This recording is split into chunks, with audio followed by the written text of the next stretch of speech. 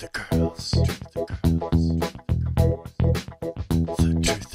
everyone, Truth or Girl Sonia here, and I'm with Aaron, Barbarian Rebellion. Hey.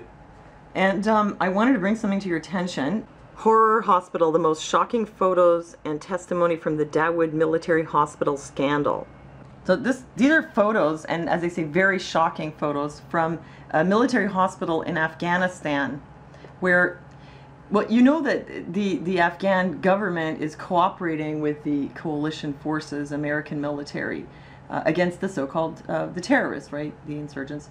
And so when their military get hurt and they go to the hospital, they want to go to the supposedly good American military hospital. When Afghanis get hurt, they pay to go to this hospital. Okay, and this is how they're treated. Aaron hasn't seen these photos. You guys should go and look at them in the article. Okay, here's some quotes from the article. It says, patients were lying in filth, in some cases starving and with grotesque bed sores.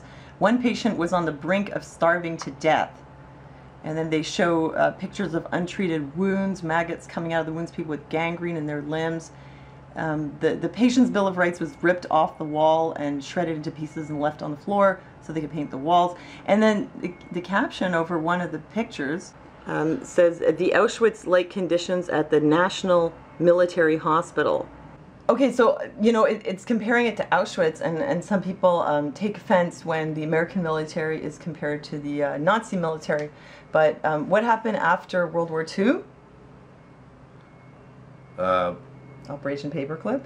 Operation Paperclip, yeah. They brought a bunch of Nazi scientists and such over to the U.S. to work for Team USA. So obviously this is really horrible, and it's a real shame on the American military. But the other thing is, does this remind you of anything else? Have you ever seen something like this in a hospital? This wouldn't happen in Canada, right? It happens. Yeah? Does it happen? You seen people with unattended sores in the hospital? No, I don't know if it's as bad as that, but like... He doesn't remember. Irene? Oh yeah, man. Yeah. She had like... Yeah, she was like this, like, very obese girl in an electric wheelchair. And she had this sore on her leg, and she was in the hospital. Her leg was like pressing against the steel part of the chair. Her chair was broken. Her electric wheelchair was broken, and she's a big girl, like you said. Yeah, her leg was hanging off the cutting, chair, that's right. like pushing into the broken part of the chair day after day, and she had a big open wound on her leg, and we had to pad her chair. Yeah. And how could they not have known this? They had to. They have to bathe her. They have to help her go to the bathroom. They knew. Yeah. And they left her like that. And you know what? We came back up there a few months later, and guess what she had? Do you remember what she had with her feet? He doesn't remember that either, but she had gangrene in her feet. Yeah, remember that? We went in the room, the whole room smelled. Okay, this happened in the hospital. That kind of neglect goes on here, and she's not the only one. That's just to give you an example. Oh man, they're horrendous. I mean, they're not as bad as that, but like... Well, maybe not as a matter of routine, but listen, if Irene could be in the hospital with like open wounds and they damn well knew, and they didn't do anything, I'd say that whoever was in charge of that was no better than the people who left these Afghanis to suffer from their wounds. And actually, there is a systemic problem in the hospitals in Canada. Sometimes I even wonder whether it's a part of a secret eugenics agenda to get rid of the useless eaters. So do I. Like, they put you on a shit list, and then if you need care or an operation or stuff, they give you like this doctor, and then he like pretends like, you know, in the consultation that he's going to do something, they're interested in doing something, and then he gives you a follow-up 6 months later, you come back 6 months later, it's the same thing again. They give you the runaround. It's just like another follow after a while, here's a few Dilaudids here, and oh, we'll have another follow-up, and they just don't do anything. Yeah, they put you on waiting lists. Like, he needed a surgery once, and they just put him on a waiting list. We called back to say, like, well, what's going on? What's going on with the waiting list? And they were like, yeah, don't worry, you're on the list. Well, we came back and he had not been put on the list. And then the second time they said, oh yeah, we're putting you on the list. But then again, it turned out he wasn't on the list. The third time, he signed papers, and still nothing happened. I finally went up there and like talked to that doctor's secretary.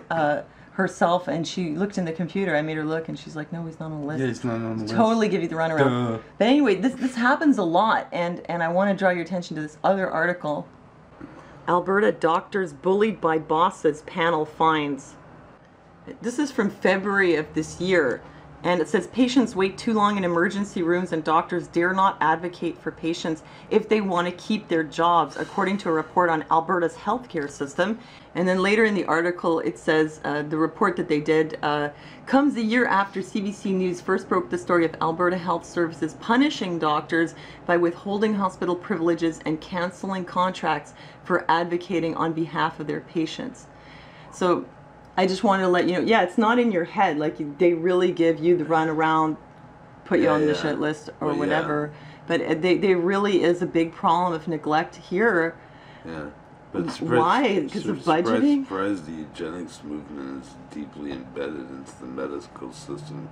That's why we have Medicare in the first place. It's a big con job to have the government in control and administer lord over everything that goes on in the hospital. So they give plenty of equipment to cancer research, but if you want, which doesn't cure anyone, of course. That's a deadly treatment.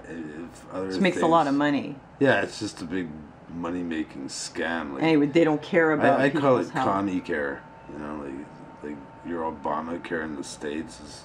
You know, ours used to be good. It used to be good. Yeah, it was back in the 60s. When the government takes control of something, it always ends up being corrupt. Well, wait, it was still good in like the 60s and 70s. We had good care here, and the government was in control of it. It was still. Yeah, I know, but after a while, I didn't say right away, but after a while, like government got taken over by corporations more and more. Everything got deregulated, and we switched to private banks, and everything changed. Yeah. And that's the situation we're in now. And you're in that same situation in the States. Like getting Obamacare. Yeah, that's commie care for sure. It's going to maybe help a few people, but in the big picture, I think. Oh, commie care. Same as what we get, yeah. Oh, commie care. Good one. Anyhow, I just want to let you know what's going on at the hospital at Dawood Military Base. Disgusting. Military Hospital. And also what's going on right here in Canada. Thanks. It's only going to get worse, folks. Always the optimist. Thanks for listening to us, and we'll see you next time. The truth occurs.